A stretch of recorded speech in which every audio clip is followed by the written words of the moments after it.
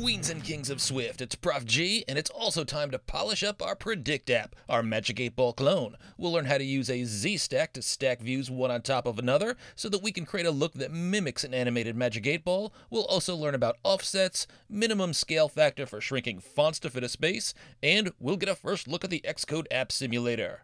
Let's finish that app.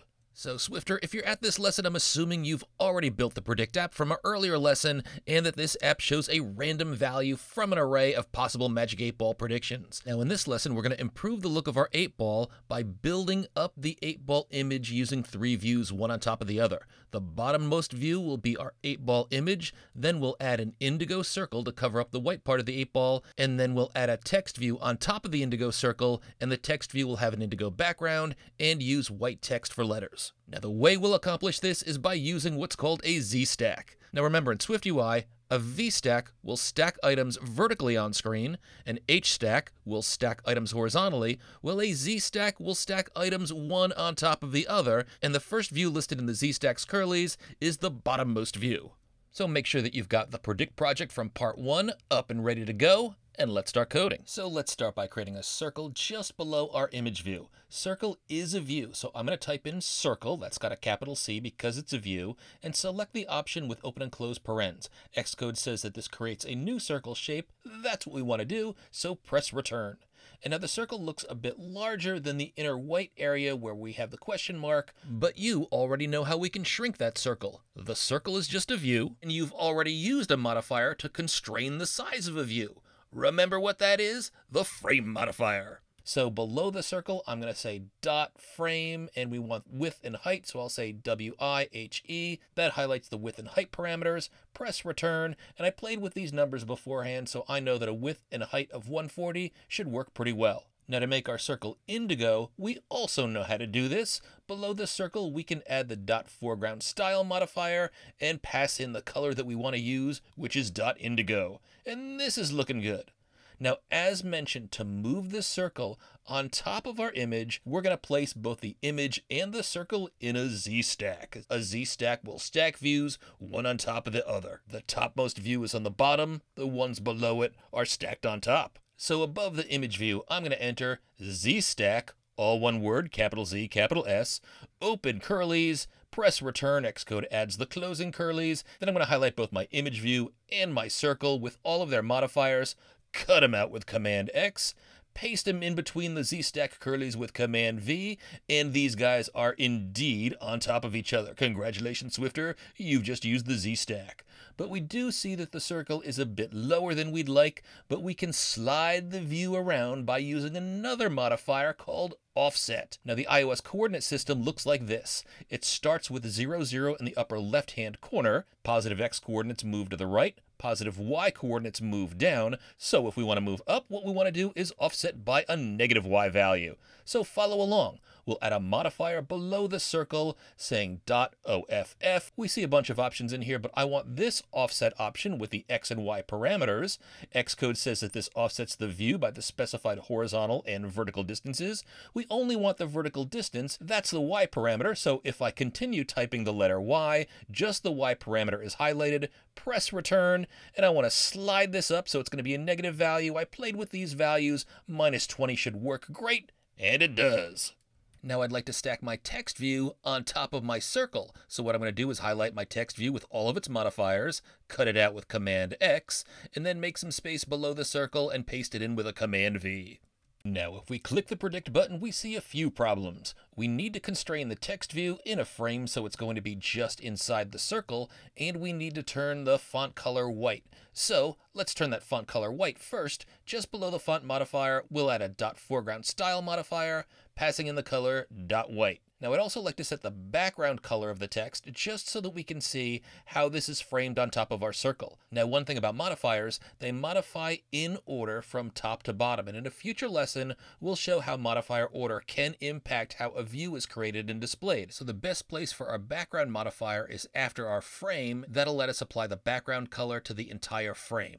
You might think since there's a foreground style modifier, there should be a background style modifier to handle the background color, but there's not. For some reason it's called background, not background style, but if we type in .background, we see one here that accepts a style, Code completion says that this sets the view background to a style, and from our earlier lessons we know that a color is a style, so press return to accept this modifier, and for now why don't we set the color to .orange so that the background of the text shows up better on top of the indigo circle. We'll switch it back in a bit. Now we're not seeing any text, so just for layout purposes what I'm going to do is enter our longest string in the text view instead of the variable. In the previous lesson we found out this was the string concentrate and ask again, and we see our text view in place, but we should constrain this in a frame so that the text is entirely inside of our circle. Swifter, you know how to use a frame. I'm going to delete the old frame modifier from the text view that was just constraining the height, and I'll type over this .frame WIHE, select the option with the width and height options, press return, and I'm going to keep the width and height 100 by 100 in here,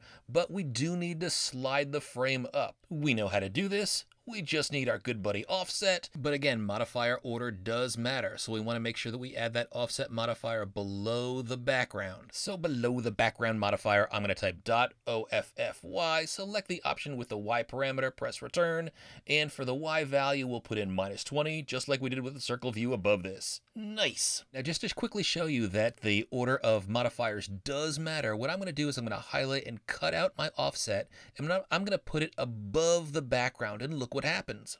The text in the frame is shifted up, but the background that's orange is not shifted up. So if I want to shift that background up as well, I've got to make sure that my offset is below background.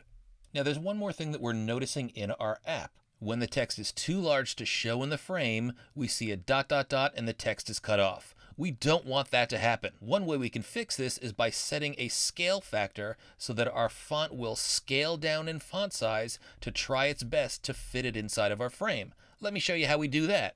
Below the font modifier in the text view, we'll add a new line for a new modifier, start typing minimum, and we see this value up here, minimum scale factor. Code completion says this sets the minimum amount that the text in this view scales down to fit the available space. We just put a percentage in here, and whatever that number is, that's the lowest amount Swift UI will multiply our font size by to try to squish everything in the frame. That's a minimum value, so it doesn't have to use that value unless it needs it. Let me show you. Press return here. Now 1.0 is 100% size, that's the normal size, no scale factor, but if we enter 0.4, that will scale the font down as small as 40% of its original size. But look what happens when we do this. We can fit our longest line in here, concentrate, and ask again. Nice! Swifter, I think we're ready. Why don't we get rid of the string literal that we put inside of the text view and replace this with our prediction variable. Click on that predict button. Things are looking spectacular. Now that we know everything is formatted the way we want, we don't need our orange background anymore. We could set this to indigo, but the background is clear by default, so we can just delete the background modifier for our text view. So now let's click on that predict button a bunch of times, and we see we've got lots of different options on here. How are things going? Are you an excellent developer? You may rely on it, says our Magic 8 Ball. Now I want to show you one more thing. We've been running our app in the Xcode preview, but there's also something built into Xcode, a separate app called the Simulator. First, what we're going to do is we're going to select the kind of device we want to simulate. So this area that I'm pointing at up here is called the scheme. If you pull down on this, you can select the kind of device that you want to simulate. And I want to simulate an iPhone 15 Pro that's already selected. But once you've chosen your device, then we can go up to the play button in the upper left-hand corner, click that. You see hammer time, build succeeded if there are no errors in your app. In the top and to the right in your toolbar, you'll see a circle. Move forward on the different stages that are necessary to build the app. This might take a bit of time the first time you use your simulator, but eventually the simulator will pop up and your app is running in a simulator. And that simulation, by the way, is still tied to Xcode. You see the debug pane opens up automatically. In future lessons, we'll show how to use that debug pane while we're in the simulator, but right now let's click on Predict. And look at that, smooth animations, this is working fantastically. Now Swifter, if you check out the simulator, this is a separately running app, and you've got lots of different options. Under the device option, for example, you can shift left and right. That's useful for testing. Under features, there's an option for location. So if you're doing any location testing, you can set a custom location. You can simulate a city run, a city bike ride, a freeway drive. The I/O menu has options to pull up or hide the keyboard. We're not doing anything with the keyboard right now, so that doesn't do anything. But again, we'll see it in future apps. Under device, there are lots of other options. For example, you can simulate a shake. You can simulate Siri. But one of the things I wanted to show you is click on the home button in the menu, and you see your app closes. It's like swiping up for the home screen, and we see the predict icon is in here. Remember we added that in the previous lesson? Looking great. Now, if you want to stop your app from running and being linked to Xcode, you can double tap on home and then just swipe your app up. You get a message in the debugger that says it was terminated, but the simulator is still running and it's still got a version of our app installed. So if I command tab over to return to the simulator, I can click that predict app icon and our app relaunches, running like new. At this point, we're not linked to the Xcode Simulator, so we can't debug if we've deliberately crashed our app like we did, but it's working great. And it's okay to quit the simulator and hide the debugger and resume the preview. Swifter, we're done with the Predict app. Excellent work. Call your friends over, show it to mom and dad, and celebrate that big learning. Because we learned about ZStacks, offsets, minimum scale factors. We used the simulator and we saw the icon we installed in our earlier lesson. I hope you're feeling good about those skills you've acquired, and if you'd like this introduction, my entire university course is available free, online, in YouTube, with over 100 code-along video tutorials, tests. You can find the entire playlist at bit.ly/prof-g-swiftui, all lowercase, all one word. There are also slides in the course drive that you'll find at Gallagher.com as well. These include the weekly keynote slides that I present to my students during the semester. They'll have challenge exercises in there, and after my class each week, I post the solutions. All I want is for this content to get out there and be used by others. So please feel free to tell your friends, your family, your colleagues, your teachers, if they're ready to acquire aptacular skills. Like and subscribe. There's more goodness to come. Keep hacking.